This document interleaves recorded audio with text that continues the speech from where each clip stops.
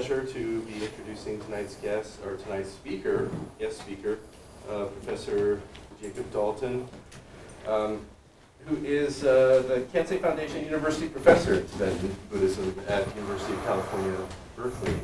So Professor Dalton's research focuses on Tantric ritual, Nyingma religious history, and the Dunhuang manuscripts. Prior to joining UC Berkeley, he taught at Yale University and held a postdoc research position with the International Dunhuang Project. He's the author of several books, many of which you probably know, including The Taming of the Demons, Violence and Liberation in Tibetan Buddhism, published in 2011. And most recently, Conjuring the Buddha, Ritual Manuals in Early Tantric Buddhism, which is the book from which tonight's talk is drawn from. So please join me in giving a warm welcome to Professor Dalton.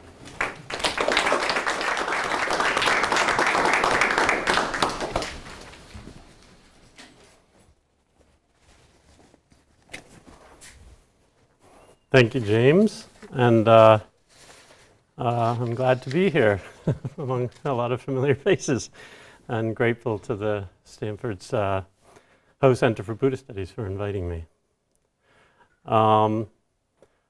So, as my title suggests, this talk is on the early history of Buddhist sexual yoga, and this may not be a topic much discussed, but I insist that the relevant practices, whether performed for real in the flesh or in the imagination, have been an important aspect of Buddhism in India and Tibet from at least the 8th century to today. So this is clear, first of all, right off the bat, from the canonical tantras preserved in both Sanskrit and Tibetan. But we can get a more nuanced, or many more nuanced glimpses of the development of these practices by looking at the local literatures outside the canon. And this is what my book is really about. So my book considers, in particular, the Tibetan manuscripts from Dunhuang, and especially the ritual manuals among those manuscripts. When I was asked to come to the British Library to catalog the Tantric manuscripts in the Stein collection there, I naively assumed I'd be reading a lot of tantras, and it turned out that there's really only one or two, and hundreds of ritual manuals, which in a way isn't surprising, of course. This is what people actually use to do their daily practices. So this kind of shifted my perspective on tantric literature, and this book, 20 years later, is kind of the result of my musings about these questions of local ritual writings and their place in the tradition. So basically, the book argues that the Dunhuang manuscripts are important not just for their earliness, but for the genres they preserve, meaning these kind of daily writings of practicing Buddhists. And in that sense, these ritual writings give you insights into the development of ritual sort of in process, like between the tantras. And then occasionally a tantra is written to sort of re-encapsulate the latest developments. But these are the kind of petri dish where innovation and new rituals are free to develop. And so the book basically proceeds, each chapter after the first couple of chapters, each one takes a particular manuscript and sort of delves into it. So the very first chapter basically makes the argument, explores traces the rise of this whole genre of ritual manuals, which I argue really exploded on the scene in India starting in the second half of the 5th century and grew through the 6th century around Dharani Sutras, Mahayana Dharani Sutras. You start seeing all these vidis, which circulated alongside the sutras, and eventually started to be worked into them, appended to them, and so on. And it's not long after that you start seeing, by the 7th century, sort of standalone tantras, which many of the earliest tantras are basically compilations of these ritual manuals, framed as Buddha Vachana and is given a sutra or later tantra title. So after that initial chapter, I then go into studies of each of these different vidhis or kalpas or sadhanas, and this talk basically comes out of the book's final chapter, which I spent some time yesterday rereading and regretting terribly that I published it, because I've just had time to think it through, and it's kind of just a meandering mess in the book. It was the last chapter, and it was the hardest manuscript to really figure out. So you're getting a slightly better digested take on it today. But basically it's the same as the chapter. And it's particularly exploring the very beginnings of what's called the subtle body in Tantric Buddhism. So just to give you a sense, in case you don't already know what I'm talking about, most classically you have the central channel running down the middle of the torso, and then two side channels crossing at various chakras along the way. And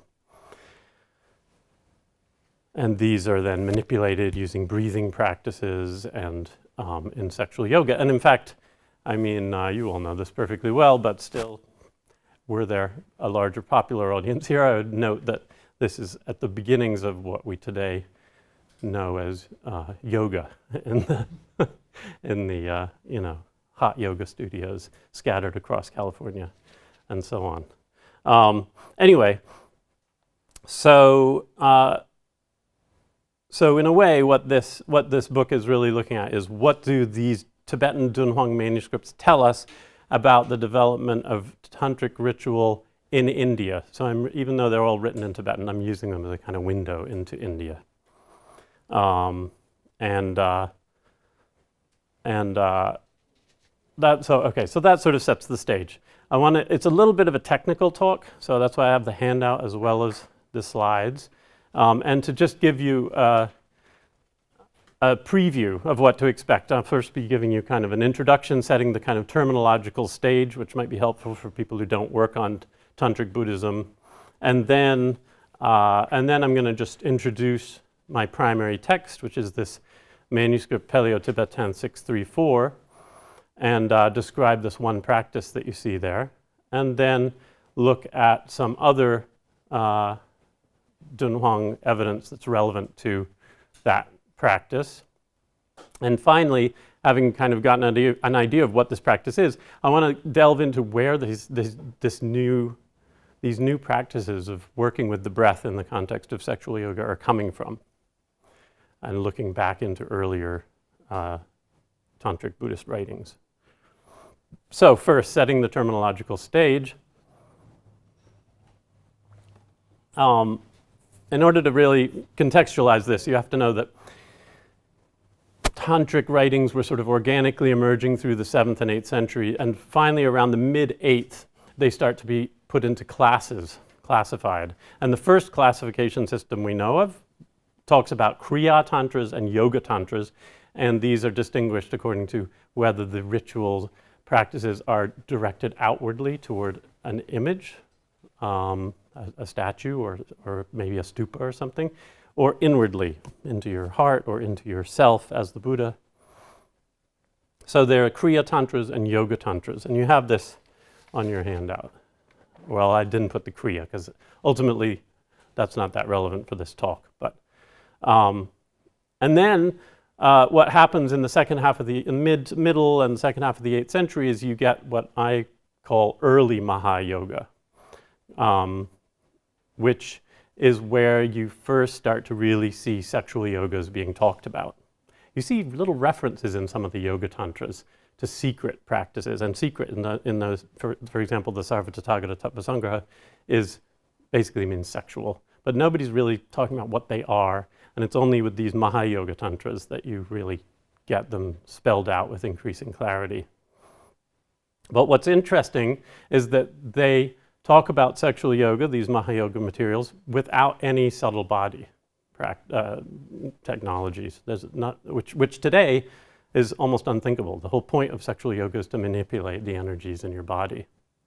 So that was an interesting insight And those are the materials. The manuscript that we're going to be focusing on tonight is from this class of Mahayoga Tantric material. I want to just add this other class of tantras, the Ubaya Tantras. In that mid-8th century text that first talks about the Kriya and the Yoga Tantras, it's by Buddhagupta, this great scholar from India, and he does mention this other category of Ubaya, meaning both outward and inward tantras. And I'll be getting back to that because that is relevant to what we're going to be talking about. And there's some question, in my mind at least, about whether he really intended this to be an independent, a third class alongside Kriya and Yoga, or whether it was just that there are some tantras that partake of both Kriya and Yoga, and it's not really its own separate class. But we'll be getting back to that. So on the handout, I provided some titles of some tantras belonging to Ubaya Yoga and early Mahayoga that are particularly relevant for our talk, but also considered the kind of main tantras for those classes. The Mahavyarochana Abhisambodhi, Sarvastadagata Tattvasangraha, and the Guhya Samaja Tantra. Here they are. So after I introduce our manuscript, I'll be returning to related materials, and I'll be touching on these in more depth.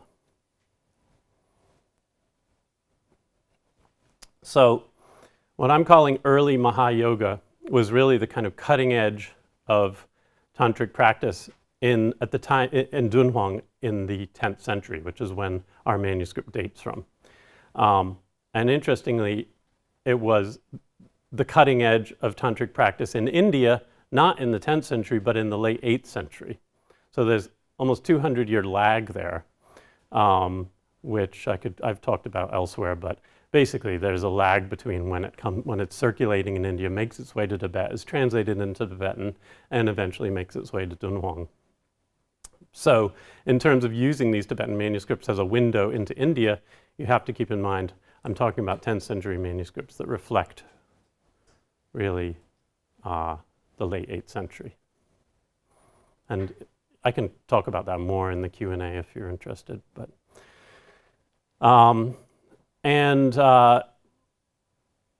so in these texts, when you look into sort of the daily sadhana practice of Mahayoga ritual, you find these two stages. There's only a couple of references to them, but they are already there. The generation stage and perfection stage, or Upadikrama and Upanakrama, Kyerim or Dzogchen in Tibetan.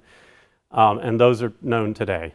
And just for the uninitiated, it generally means, generation stage generally means where you develop yourself imaginatively into a Buddha, identifying with the Buddha. And then the perfection stage is where you then perform various acts from within that state of realization. Namely, for our purposes, sexual yoga. And the tantric practice at Dunhuang, in terms of Mahayoga practice, is mostly based on, again, this Guhya Samaja Tantra that is listed here under Mahayoga.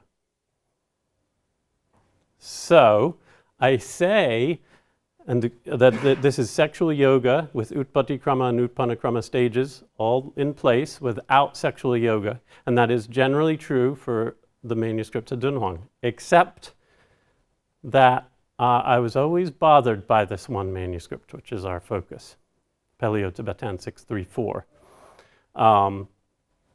And actually there's a pairing to it, which is Paleo-Tibetan 626. They're both commentaries on the same root sadhana, written in red here, so with interlinear commentary. And in our manuscript, the commentary is this small writing in between the lines. But they're talking about the same text, and in fact, the handwriting is the same. So it's the same person writing two slightly different, generally the same, but slightly different commentaries on the same root text, root sadhana, the ritual text that is the focus. So that tells us, first of all, that the commentarial notes, without which you really can't make head or tail of this text, were probably written in Dunhuang, where the root text itself was written as an open question. It could have been written at Dunhuang. I suspect it probably was written or compiled in some way in Tibet. And I'll be touching on that, my reasons later. But in any case, it's a kind of compilation text pulling from different other texts, the root sadhana.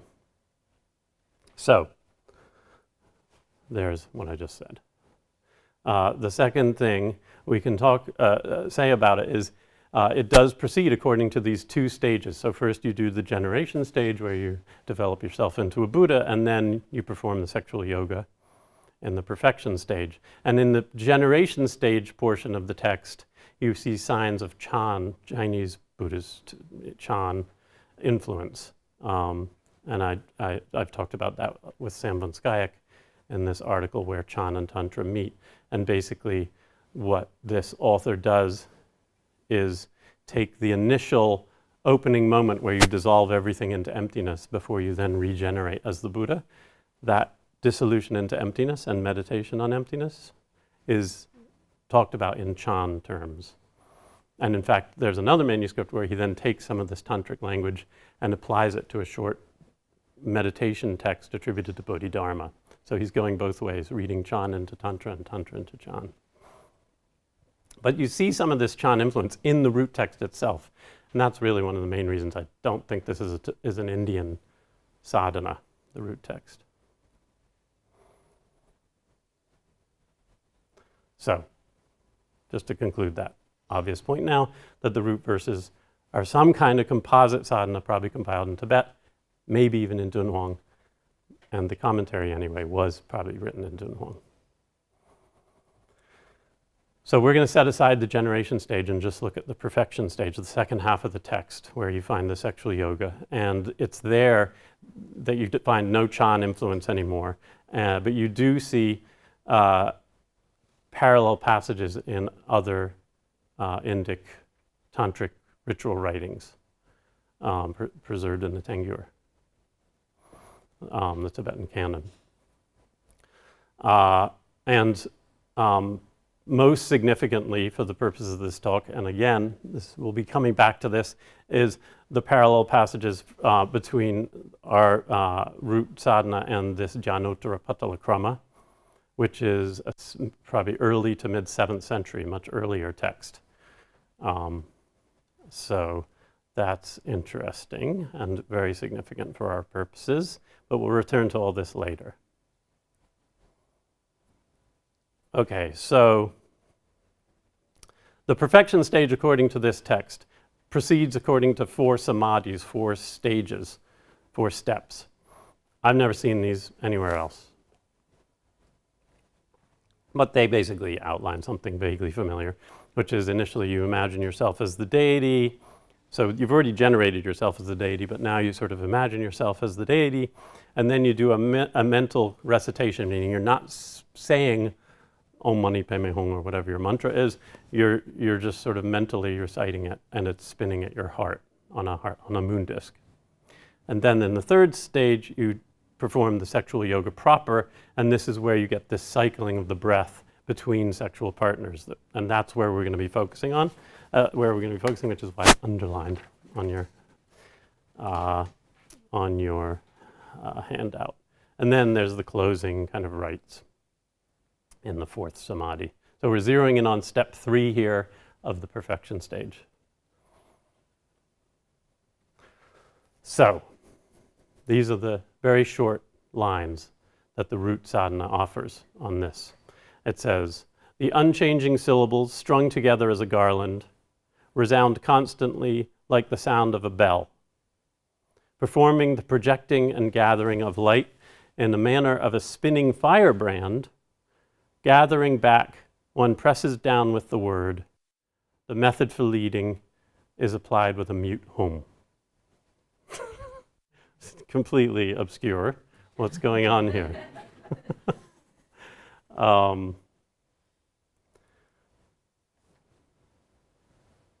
But basically what's happening here is after you do the initial mental recitation with the mantra at your heart, you now are in sexual union and you send the string of syllables down the center, this is from the male's perspective, down from your heart down to through the penis into the woman and the consort and up her spine. There's no central channel yet. It uses the word for spine, out her mouth and back into your mouth and cycling between the two of you and reciting the mantra.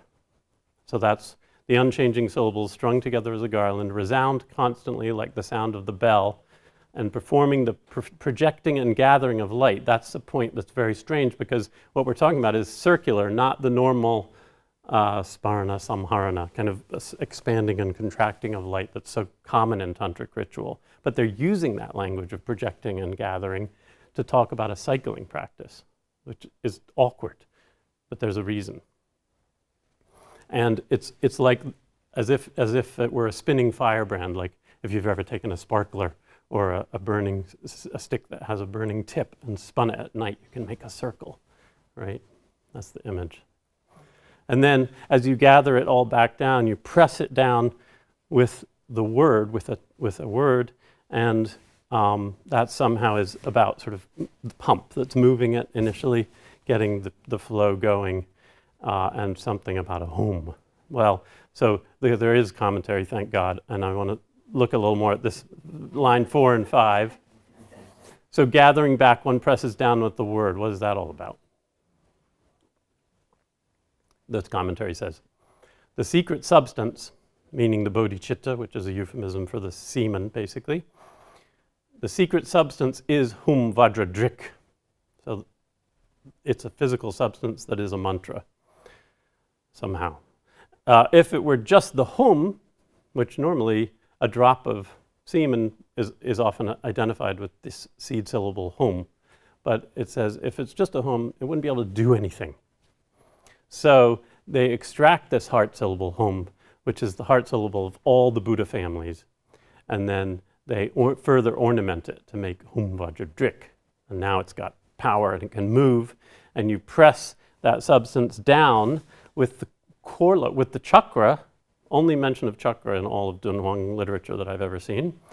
You press it down with the chakra at the center of your navel, and then it arises in the vajrapath, meaning the penis, and it descends into the space of the consort, meaning the vagina of the consort, and then mounts her spine, and so on.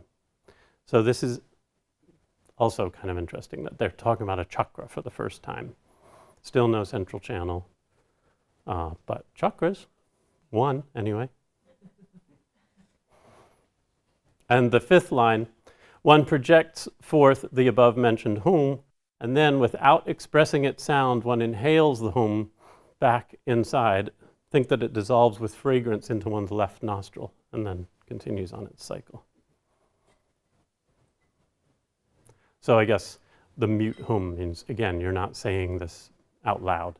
You're just listening to it resonate with its own sound as you breathe. Okay, so that's the introduction and introducing our manuscript and the ritual we want to talk about. Part 3, other evidence from Dunhuang on this practice. So, like I say, I spent years reading all these sexual yogas from Dunhuang.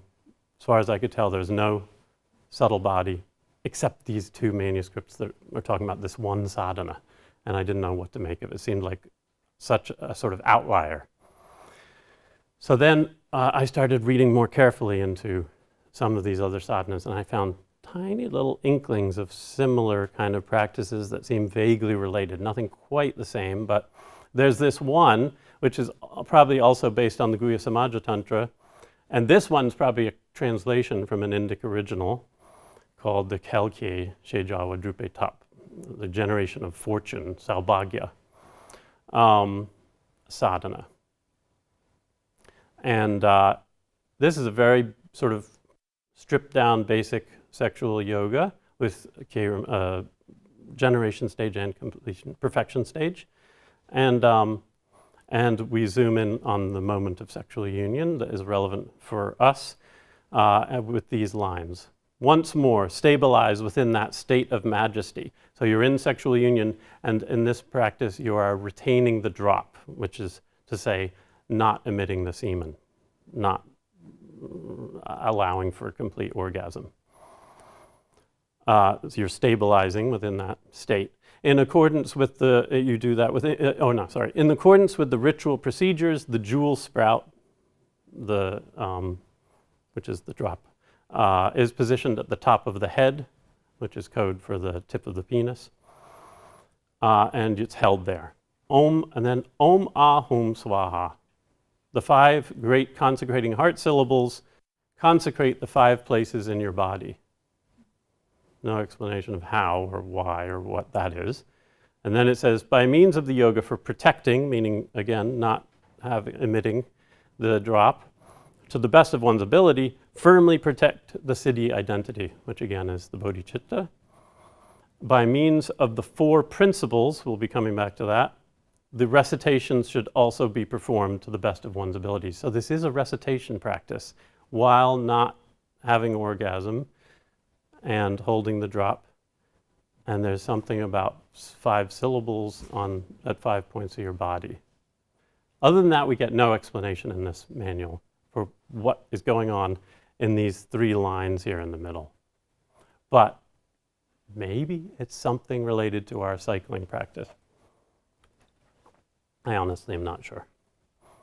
There's another manuscript, Paleo-Tibetan 42, which is a very long manual for the Gana Chakra, a tantric feast.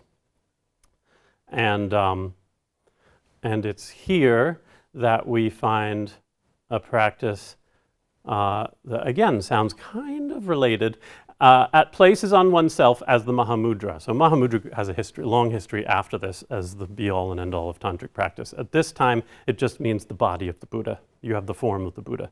So at places on oneself as the Mahamudra, meaning as a Buddha that you've already generated yourself as, arrange a yellow Om, the colors are all messed up, Om at the top of the head, a red Am at the mouth, Hung at the heart, Swaha at the waist, and a Ha on the soles of the feet. So there again you see Om Ahum Swaha, which we saw in the previous manuscript. Those emanate light rays which regather, so they're using this language, whereby there comes a mustard seed-sized form. And there's this little interlinear note here that says, through the gathering of the 5 colored light rays as they return, there's a gnosis body, a jnana body there at your heart. And then it moves through the interior of one's body, meaning descends down, emerging at the tip of the nose, which I'll return to, but in this context it means the penis. Then emanates light rays from the tip of the penis and regathers back and forth. Cultivate constantly in that way, and then once everything becomes luminous, it's called habituation to the subtle Vajra, meaning the subtle Vajra, I think, is the drop held at the tip of the nose. And as a sign of success, is when everything suddenly becomes luminous. So in this practice, there's not really a cycling, but there's a movement down to the tip of the Vajra, and it's held there. And there's this expansion and contraction of light rays until success occurs. I would argue that basically our text, talking about the cycling, is using the language of projecting and contracting because it's coming out of this. So our text, in a way, this is more a typical Guhya Samaja practice. And our text is basically reading the cycling into this moment in normal Guhya Samaja tantric practice and turning it from just a simple expansion and contraction of light rays into a cycling. And so the awkward use of that language in our text is kind of a vestige of this system. Just to show that this Gana Chakra passage is typical of the Guhya Samaja. Here's actually there's one of the few tantras at Dunhuang. There's an almost complete Guhya Samaja, a copy of the Guhya Samaja Tantra with tons of interlinear notes that nobody has worked on yet. Basically is an entire commentary. And in the 6th chapter, which is where they talk about the completion stage, the perfection stage practice of sexual yoga, it says, while resting in the Mahamudra, again, in the form of the Buddha in that way, clearly cultivate a white mustard seed at one's heart, which could be identified with the bodhicitta, the semen, and then move it from within, move it up to the tip of one's nose, cultivate rising to one's nose, and then remaining at the tip of the nose. Habituate, this is the commentarial note, by the way. Habituate to that. Cultivate the entire container and its inhabitants to be contained within that mustard seed at the tip of the Vajra, meaning there's an entire mandala in that drop of bodhicitta. But anyway, that's the kind of canonical passage for which our Ganachakra text is drawn, from which it's drawing for this practice. So this is kind of a somewhat known practice. There's no subtle body, but it's a movement of the drop of bodhicitta through the body and then held, and it's called this subtle Vajra practice, Sukshma Vajra. This is a commentary, just a couple of verses later in the same chapter. In habituating to that, perform the retention, meaning don't emit the drop, of this method for extended union, as long as you can, while enacting the gathering and projection. Okay? All right, our last piece of evidence before moving on is basically what I think is the source for this canonical Guhya Samaja practice. So it's talking about the nose, the tip of the penis as a nose, and holding a drop at the tip of the nose, which is a little odd.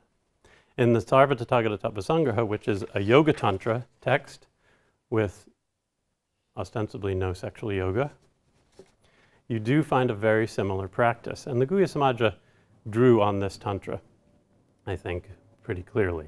So there you see these 4 dhyanas in which you place a subtle vajra at the tip of the actual nose, and you expand it to fill the whole universe and then contract it back to the tip of the nose, and you keep doing that until this subtle vajra, this drop, stabilizes, at which point visions come out, sort of like the luminosity sort of emerges.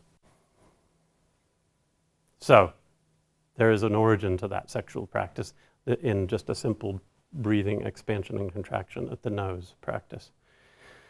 So our conclusions for this part 3 before moving on to the last part 4 of my talk.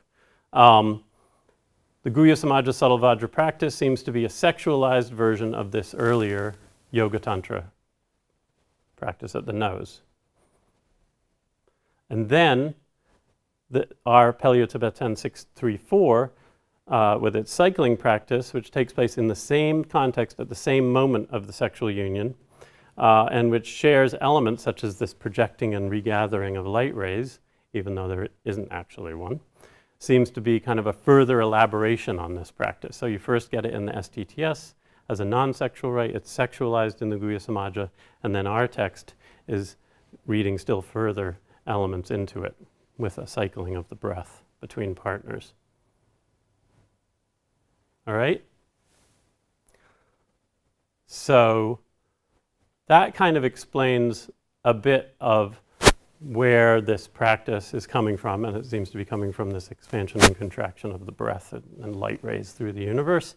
But the question is, why? So our manuscript is adding this new element of cycling between partners. Where is it getting this from, right? And there's actually, I think, a potential answer for this. And here again, I have 3 pieces of evidence to offer. So first, we go back to this manuscript we've already seen,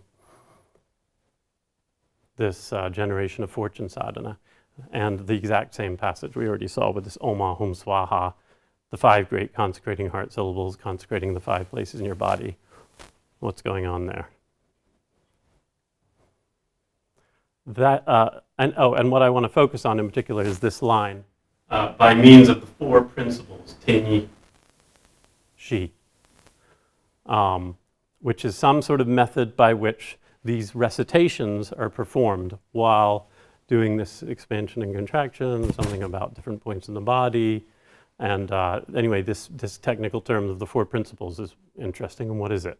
Actually, elsewhere in this manuscript, there's a sudden break in the text and some notes inserted, which just interrupt the flow. And they outline a kind of typical sadhana. And in here, you see, Tegona ni shi tsugi choberja. So you should perform the worship by means of the four, not te ni shi, but Tegona ni shi, four principles, basically. And I would argue this is a reference to the same set, but you just get a slightly different wording for this set of four. And that's helpful because that enables us to make a link to this Jnanottara Patalakrama, which I said before we would be returning to and belongs to an even earlier class of Ubhaya Tantras, which our Buddhagupta said is these texts that partake of Kriya and Yoga, external and internal. So now we're back into the early to mid 7th century, way before any sexual yoga. And this is a text that's actually still very important in Japanese Shingon today, as is the Sarvatathagata Tattva Sangraha, which is the one with the practice at the nose. So these four principles appear in this Jnanottara Patalakrama, and here where they're basically a sort of way of breaking down a recitation practice, where you have the principle, the principle of oneself, of the deity in front of you, and of the act of recitation, of reciting the mantra, and of the meditation, what you're imagining while doing that. So in the text, for example, you find this verse: unchanging and endowed with the letters, changing from ground to ground, in that way one's own mantra, whichever is imagined, whatever your mantra is, should be thought to purify the mind. So there's some sort of practice between you and the deity in front of you where you're reciting a mantra. And Buddhagupta, the same guy with the classes of tantras, has a commentary on this. And what he explains, this is 100 years after the Jnanottara Patalakrama, but he's commenting on it. In order to distinguish further the details of that, it says, changing from ground to ground. The ground from which it moves is the ground of the completely perfected Buddha, yourself as a Buddha. The ground to which it moves, the Buddha is in front of you. The ground to which it moves is the ground of oneself, the body of one's own Buddha. One views the mind which takes on the aspect of the moon disk at the heart of one's own form, which has become one's own deity, endowed with the syllables of the secret mantra, and one recites until the end of the exhalation. And next, one views in the same way again the ground of the completely perfected Buddha. It's hard to understand. But, and from that, the mind regathers once more so that it comes to rest again in the ground, which is the body of one's own deity, during which one performs the recitation. So what's happening here is you're imagining a Buddha in front of you, and as you breathe and recite the mantra, it's moving out of your mouth and into the mouth of the Buddha in front of you, into his heart, and then back into you, back and forth, back and forth. This is a practice still done in Japan today. So maybe our text, this 10th century Dunhuang text, is getting this cycling practice. This is one possible. Both texts use these four principles, this language of four principles, in talking about something of a cycling recitation practice. Of course, in the earlier text, there's no sexual element.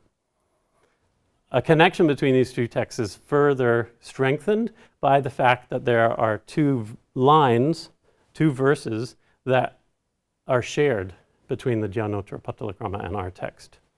These two. We read them before. The unchanging syllables strung as a garland resound constantly like the sound of a bell. Basically the same lines appear in the Jnanottara. So, that's interesting. So we have three connections between our third samadhi. I told you this is going to get technical. And the Jnanottara. We have a parallel passage. They're also connected through this other ITJ 464, which mentions how you have to use the four principles at this exact moment in the ritual. And both describe a recitation practice involving cycling a breath on a garland of syllables between yourself and another figure in front of you. One not sexualized and one sexualized. Now, the third piece of evidence in this last section comes from the Mahāvajrāyana Tantra, which you have as an example of Ubhaya Tantra. And actually, this Dhyanotara Patalakrama comes from the same circle of texts as the Mahāvajrāyana. It's very closely related, and they're both Ubhaya Tantra, and they're both talking about the core practice is the same. So this Mahāvajrāyana, I mentioned the Dhyanotara is important in Japan. This it's only because of this. The Mahāvajrāyana is one of the two main tantras, along with the Sarvatathagata, that form, the basis of Shingon Buddhism in Japan. And, just to say it, the Japanese scholars of Shingon are always looking for evidence that the Sarvatathagata Tapasangraha and the Mahāvajrāyana were woven together before they got to Japan, that the Japanese didn't just make this up, and they're saying Amoghavajra did it in China, and this goes all the way back to India, but there's no evidence. Here's actually a practice that does seem to be weaving the two of them together in ways that's not what the Shingon scholars are talking about at all, but actually, strangely enough, that's what you do see here. It's a sort of, they take the cycling from the Mahāvajrāyana and the expanding and contracting from the STTS and weave it together into a sexual rite. Anyway, to show you the evidence. So our Dhyanotara, the meditation supplement, is closely associated with this, and you can really see it in chapters 5 and 6 of the Mahāvajrāyana. So here's the key recitation practice from this famous tantra. Letter should be joined to letter, likewise ground becomes ground, similar language as the Dhyanotara. You should recite 100,000 times mentally with restraint. The first letter is bodhicitta, the second is said to be sound. One ground is your tutelary deity, which is created in your body. The second ground should be known as the perfect Buddha, the most excellent of men. The mantra should imagine him located in a pure moon disk. He should carefully arrange the letters within that in sequence, suppressed by the drawn-in syllables. Life and exertion will be purified. That's pranayama, life and exertion. I'll get back to that. Life is said to be breath. Exertion is recollection. After he has restrained both of them, he should do the preliminary service, which is the recitations. So this is difficult to understand, but it's basically, you can see enough that it's talking about the same practice as the Dhyanotara, and you have these two figures of oneself and the Buddha in front of you. But then, later in chapter 6, in the same tantra, you see a kind of more internalized version of this recitation practice. Then, starting with any one of these essences, these syllables, you should accomplish the ground until it becomes definite. Then placing that essence, that syllable in your heart, you should accomplish your mind. Again, this is hard to understand, but let's just go generally, until it appears to be very pure, unsullied, stable, without wavering, free from conceptualization like a mirror, and very subtle. You should do it with continual application to the practice until you see your body as the body of the deity, so you become the deity. The second ground, that's ground 1, the second ground is the perfect Buddha who sits on the great lotus, royal lotus, with that same mirror disk at his heart, abiding in his own samadhi as though within a cave, sort of in this samadhi state. He has a top-knot crown and is surrounded by infinite light rays. He's devoid of all thoughts and concepts, peaceful from the very beginning like space. Imagining that the sound abides in him, you should recite in equipoise, and this that is the preliminary service should be done 100,000 times. This actually doesn't show what I thought it would. What happened? The idea here is that you can do it with a deity at your heart. So you can do it with the Buddha in front of you or a Buddha at your heart. Okay. I'm sorry. to be placed, very pure, unsullied, stable. I think the idea is that the second ground is the perfect Buddha who sits upon a great, within that same mirror disk. Sorry, I should have emphasized that part of it. You've created the moon disk at your heart, and within that same one, so it's not that he has a moon disk at his own heart, within the same moon disk at your heart, now there's another Buddha in your heart. And then you do the recitation practice between yourself and him. So no longer is the Buddha in front of you, but the Buddha is at your heart, and somehow you're cycling between. I'm not exactly sure what that would look like, but it's a kind of internalized version of this recitation practice. And it may be for this reason that Buddhagupta opens his commentary by observing that although this Vairochanaabhisambodhi is a yoga tantra insofar as it is mainly for means and wisdom, in order to appeal to those disciples who are oriented toward outward activities, meaning kriya, tantras, people who like that kind of thing, having an image in front of you to worship. It also teaches some practices that accord with kriya tantras, an outwardly focused practice. Therefore, it may be labeled and proclaimed as a kriya tantra, or you could call it an ubaya tantra, both kriya and yoga. So this is what I was talking about earlier in my talk. So basically what I'm saying, what he seems to be saying is the reason he creates this category of ubaya is because where the Dhyanottara performs this recitation practice with a Buddha in front of you, the Mahavairocana offers two versions. You can either do that, or you can do it kind of just within your own heart, or within the heart of the Buddha at your heart. So you can do it outwardly or inwardly. It's both. So, all right, the conclusions of our last part here. Paleo-Tibetan's perfection stage cycling practice may have come directly or indirectly from this circle of texts that included the Dhyanottara, borrowing the same verses and so on. And whereas that practice, the Dhyanottara, is completely outwardly focused, the Mahavairocana offers an internalized version of the cycling practice with the Buddha at one's heart. So it sort of updates the Dhyanottara slightly to a more yoga tantra style of practice. And then, in a sense, our PT 634 then sexualizes it. So insofar as kriya is outwardly focused rituals, yoga is inwardly focused rituals, and Mahayoga is sexual practices. In a way, these are three different takes on the exact same recitation practice, one outward, one inward, one sexualized.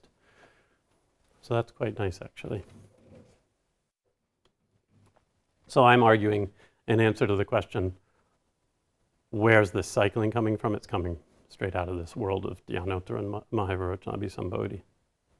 So, just to review, our Paleo-Tibetan 634 appears to combine this subtle Vajra practice, i.e. the practice of expanding and regathering at the tip of the nose. It's combining, it's drawing on this STTS, this Yoga Tantra, which has it at the tip of the actual nose. And then it combining that, which through the Guhya Samaja Tantra, which sexualizes that practice, and is combining that with the cycling practice seen in the Dhyanottara and the Mahavairocana and putting them together into this cycling breath recitation, mantra recitation, while in sexual union. Now, why is this all interesting? What's interesting is that still later, keeping in mind our ritual, our PT 634 probably is reflecting late 8th century Indian ritual. A little later in India, in the 9th and 10th centuries, you start getting these writings of what's called the Arya school of Guhya Samaja interpretation. And in that school, they're very interested in a practice called Vajra Japa, or Vajra recitation. And this is practiced today in Tibet.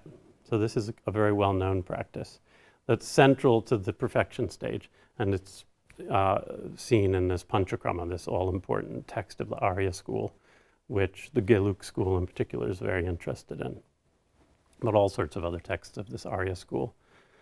But in this Arya school practice, the Vajra Japa is performed while in sexual union, but is just a breathing back and forth from mouth to mouth, not a full circle.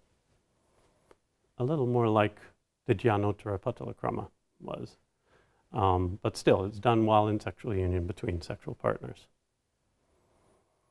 So what I want to suggest is that this practice of cycling between sexual partners while retaining the drop went on to be preserved in the Arya school in a slightly different form. And actually you see other versions of it in Hevajra writings from later in Tibet. But that RPT 634 represents a kind of developmental stepping stone between the early recitation, mantra recitation rites in the in the Mahavajrana, SDTS, and the Guhya Samaja, and what later came to be known as the Arya school. And it's because you get these ritual writings that are sort of between the tantras, between the canonical texts, that we get a little glimpse into how this is all, how it's all in the making, and it hasn't fully concealed its origins yet. So all of this, I would argue, sheds light on the emergence of a perfection stage pranayama practice, which is the practice of restricting, controlling the breath, which is exactly what ends up so famous in yoga practice today. And it's even called pranayama all the way back in the Jnanottara Patalakrama and in our manuscript. So it's a very early sexual pranayama practice performed while in sexual union, a practice that was more about cycling between partners, whereas the later models, once you start getting the channels, the 3 channels and everything, becomes what I would argue more appropriative versions of sexual yoga, where the whole point from the male perspective is to draw the female's energies up his central channel and sort of take them for himself. And this is the kind of practice that's typical in the Kala chakra and so on later, and is practiced today. But not to idealize the past, but maybe this was more of a sherry time. Though still completely written from the male perspective. Okay, that's it. Thanks.